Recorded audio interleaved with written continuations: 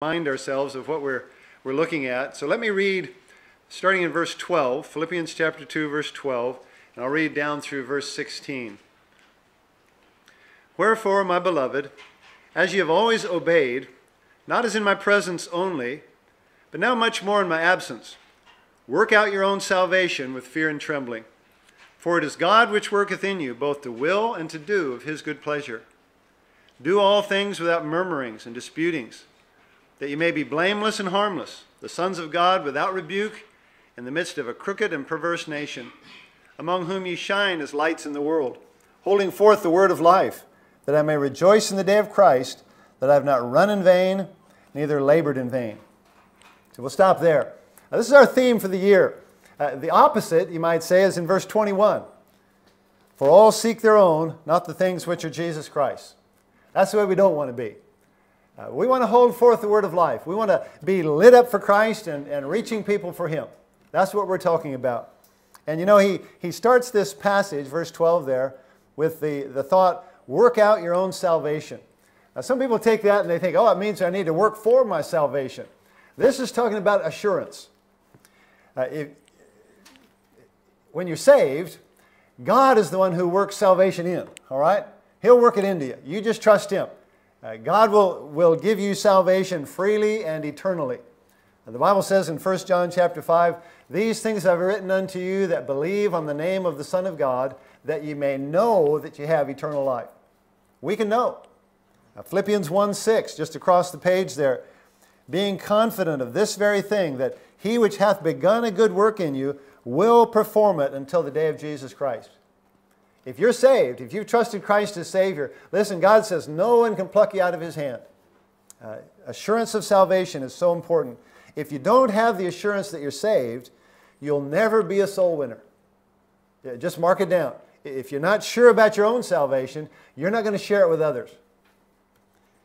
And when he talks there about working out your own salvation, he's talking about carrying it to its logical conclusion. And that logical conclusion is to be like Jesus, Christ-likeness. Now, God is working that in you, but you need to cooperate with him.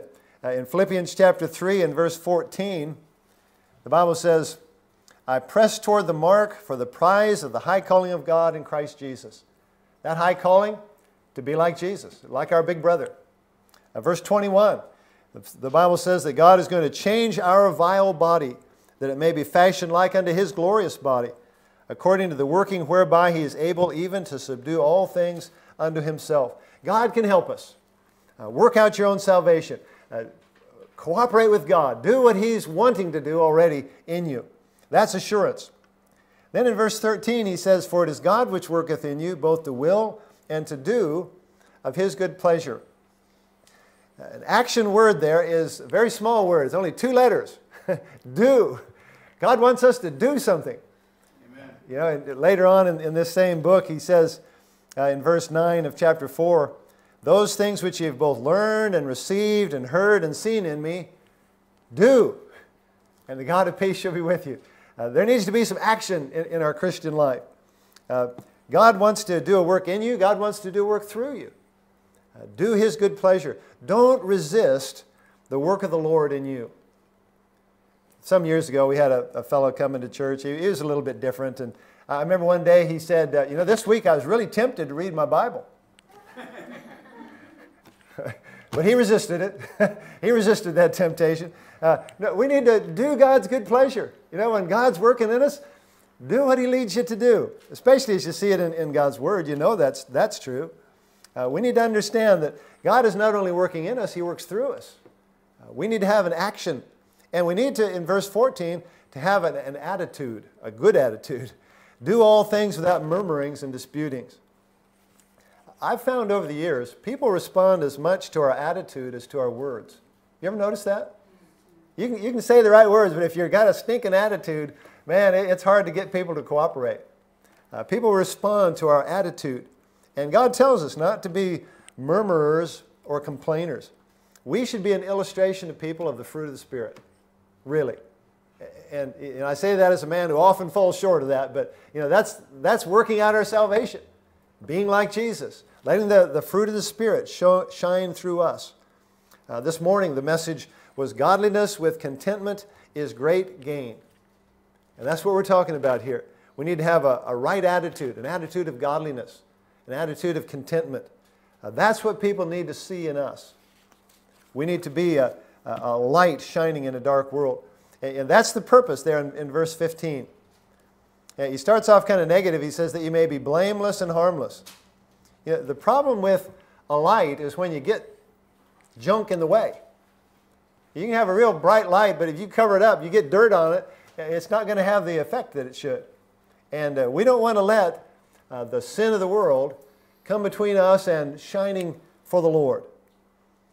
He uses the word there, blameless, and he repeats it really when he says without rebuke. We don't want the Lord to have to be rebuking us. We want the Lord to be able to be blessing us. And we need to let our light shine. Jesus said in Matthew 5:16, let your light so shine before men that they may see your good works and glorify your Father which is in heaven. Letting our light shine, not being rebuked. And he says being harmless as well. Now, put it this way. Is it harmless to withhold life from someone? If you have what somebody needs and you withhold it, is that harmless? What's that word that they're using all the time about care? Duty of care. Listen, as Christians, we have a duty of care. Amen. We have the life. We have the light. Don't put it under a bushel. Don't hide it. Don't cover it with ruined life. Get it out. Let it shine. We're to be, and really the word that it comes down to for me is we're to be different. It's nice to be the same sometimes. I probably shared this illustration before, but you may not know this, but I'm not originally from Australia. You probably didn't know that. And when I talk to people, I often get asked, oh, where are you from? You know what? I get kind of tired of that sometimes. But you know what? When I get to America, people don't ask me that. Usually. It's kind of funny because we'll go to America and I'll hear somebody talk and I'll think, oh, they're American. And I'll think, oh, they're all Americans. I'm not used to hearing them. Well, let me make an application. Here on this planet, we're not of this world. And people often will look at you and think, oh, they're not the same. They're different. Where are you from? Oh, I'm from heaven. Well, you know what? Someday you're going to be in heaven. And you're going to walk around and everybody's going to be praising the Lord. Everybody's going to be right with God. You're going to be like me. You're going to think, oh, maybe they're a Christian. Oh, they're all Christians. What a blessing that'll be. Now we're different, but we don't want to be different than the Lord. That's the key. If you're going to be different, be like the Lord. And then someday in heaven, you'll be the same. I don't know if that all makes sense, but it does. We need to be willing to be different. We need to be willing to be like the Lord. That's the only way we can shine as lights. He says here, we live in the midst of a crooked and perverse nation. Man, we're patriotic and we love Australia and there's a lot of things that we love about the things that we do, but let's be honest, we live in the middle of a crooked and perverse nation. It's just a common thing for people. People are dishonest. People are sinners. And we need to shine as lights. We need to let people see the light of the Lord. Are you willing to be different? That's really what God calls you to. He said, follow me. Follow me. Holding forth the word of life. In verse 16, holding forth the word of life that I may rejoice in the day of Christ, that I've not run in vain, neither labored in vain. I haven't heard the phrase so much lately, but used to hear of a thing they call lifestyle evangelism. Did you ever hear of that? Lifestyle evangelism. What they were talking about was just living like the Lord, and then people just see that and they'd kind of be attracted to the Lord. Well, that's a good thing. We should live. We should be like the Lord Jesus Christ. But it's not enough. We also need to speak the word of the Lord. Now, sometimes we can do that with a pamphlet.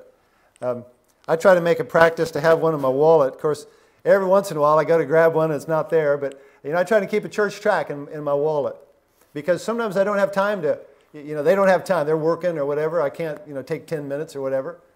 But we need to be speaking the word of the Lord. There's other times when we need to just talk to people about the Lord, presenting God's word. The Bible tells us to pray for each other, to be bold. I don't know how it is for you. Evidently, it was a problem for the Apostle Paul. You wouldn't think that, would you? You think, oh, he's an evangelist. He knows how to be bold. But in Ephesians, one page back in my Bible, Ephesians chapter 6 and verse 19. Verse 18, he's talking about praying, and he says, and for me, verse 19, that utterance may be given unto me, that I may open my mouth boldly to make known the mystery of the gospel, for which I am an ambassador in bonds. That was his job. That's what he did. That therein I may speak boldly as I ought to speak. He said, pray for me. Listen, you look at some people and think, oh, they're bold. Well, listen, they need you to pray for them. You look at others and maybe you think of yourself. You think, oh, I'm shy, I'm not used to, I'm not bold. We need to pray for each other that we can have the boldness that we should have. Someone has said, sometimes we say silence is golden. Sometimes it's just yellow. We need to be careful. We're not withholding what people need to hear. Pray for each other. In Colossians chapter 4 and verse 2, continue in prayer and watch in the same with thanksgiving, withal praying also for us, that God would open unto us a door of utterance to speak the mystery of Christ, for which I am also in bonds, that I may make it manifest as I ought to speak. Man, we need to take that to heart, don't we? We need to be talking to people about the Lord. We need to be presenting. We need to be holding forth the word of life. We need to pray for each other to be bold, but we also need to be bold ourselves. In Acts chapter 4 and verse 13, it's a situation where actually they'd been, I don't know if they were actually arrested or not, but they appeared before the rulers. And in appearing before the rulers, basically they gave their testimony. They kind of gave a mini sermon. Peter, I think it was, it's when he says, neither is there salvation in any other. He's saying, by the name of Jesus Christ of Nazareth, even by him does this man stand here before you whole. They'd healed a man, and he said, it's by the power of Jesus. There's only salvation in Jesus' name. Well, then the Bible says in Acts 4:13, now when they saw the boldness of Peter and John and perceived that they were unlearned and ignorant men, they marveled. They took knowledge of them that they'd been with Jesus. That's what we want. We want people to see we've been with Jesus. We don't want them to just think, oh, he's having a bad day, something like that. We want them to see there's somebody who's different. There's somebody who, maybe they won't even know what the difference is, but they need to be seeing the light of the Lord, holding forth the word of life. And he says there in Philippians chapter 2 that the goal is that I may rejoice in the day of Christ. See, someday we're going to stand before the Lord. Some things are too late. There's people we should have witnessed to, and chance is gone. But hopefully there will be others that will take the chance that God gives us. I have folks that come to mind when I think, should have witnessed. God gives you, it's not always something you plan. Sometimes it's just flat out somebody will just give you an opportunity. Man, grab it with both hands. You can let him go. Just let him go. He's all right. Don't keep him here against his will. All right? Oh, okay. Our goal is to rejoice in the day of Christ. What a day it's going to be when we stand with the Lord.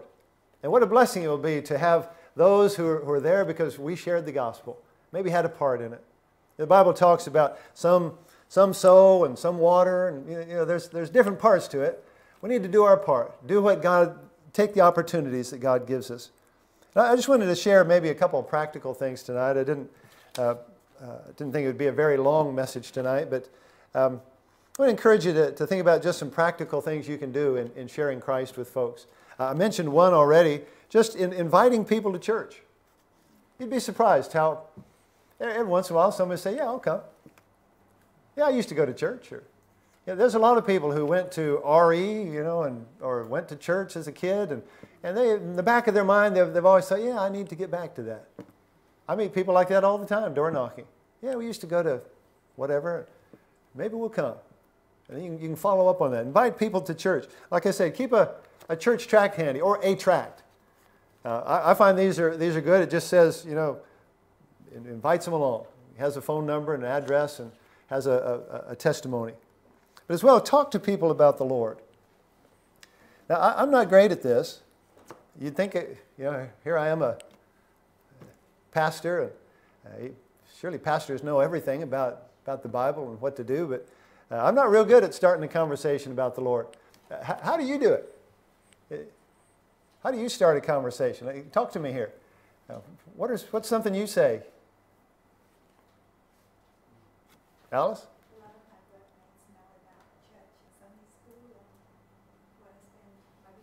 Yeah. So you talk about what you do on the weekend? Yeah, people are always asking you about the weekend, don't they? What are you doing this weekend? Fancy you ask. What are some others? Is there a phrase you use, a way that you get to talk to people about the Lord? Sorry to spring this on you. I always used to talk to death. Say again? When are you going to die? Okay. That's a real mild, gentle way to do it. Okay. At the back. I quite often tell people, if they come to me and they're whinging about something, I just say, have you thought about prayer? Yeah. And then it just sort of flows. Goes from there? Yeah. Brett? The natural thing that I've always found is I tell them when I found Christ, because they can't deny what I experienced. Yeah. And I just share my testimony of how the Lord saved me. That's a good thing. And it's one of those things, it's kind of rude to interrupt you. Yeah. Yeah, the Bible talks, Paul often would share his testimony when he was in a situation. Just in a few words, in a few minutes, he would share, what he was, how the Lord changed him, and what a difference it made. There's a lot of things you can think about, and God can help you to talk to folks, but we have to determine that we'll do it. We'll be willing. Any others before we move on? The other thing I would suggest is plan to use your home for the Lord. Most of us live somewhere, and we need to be careful that we're not just having a home for. Well, we need to practice hospitality, and be careful. He uses a phrase here in verse 16 that I have not run in vain, neither labored in vain. We get so busy. There's so many things we do. Sometimes we need to clear some things off our schedule so that we can serve the Lord, so we can use our home for the Lord. I know, we get busy. Everybody gets busy. Sometimes you feel like you're frazzled, but there's times when we can set things aside and we can show hospitality. I've found in Australia, in anywhere in the world, that's one of the best ways to talk to people. Just be hospitable. Just be kind. Like we talked about praying. God does answer prayer. Don't minimize the power of prayer. I had been asking folks, and I've been giving out little lists with numbers 1 through 10 on them, and just asking folks to start writing down people that they could pray for to be saved. Now, this is my list. I don't have 1 through 10. I've got more than that. But as God puts people in your life, you just write down their name. You begin to pray for them, and you begin. When I say pray for them, I mean pray for them and pray that God would give you an opportunity to witness to them. Don't just pray for, for something to happen.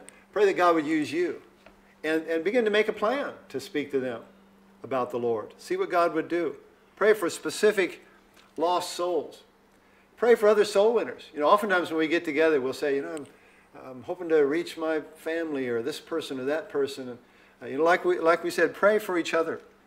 You're trying to reach people, holding forth the word of life. It's not enough just to know that we should. It's not enough just to even have an intention to do it.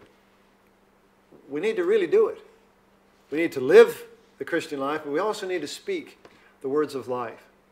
Now, I struggle with that. I know you do too. But we need to keep praying. We need to keep planning. We need to keep asking God to to use us. God can give us opportunities to lead people to Christ. What a blessing it'll be to stand in heaven with someone who says, I'm here because he told me. I'll be there because someone told my parents, and my parents told me. And what a blessing it is to hold forth the word of life.